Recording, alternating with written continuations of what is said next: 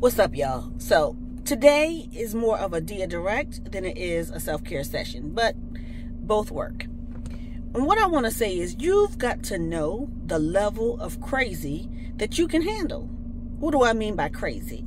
I mean idiosyncrasies. Everybody has them, right? We all have our quirks, our ways, our just things that make us different and unique. You've got to be honest about what you can handle.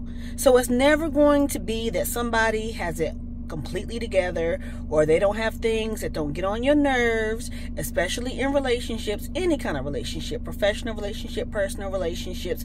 It is what it is. But you've got to be honest about what your tolerance level is and give yourself the grace to understand certain things and people you can handle and others you cannot. But what you don't want to do is lie to you about you.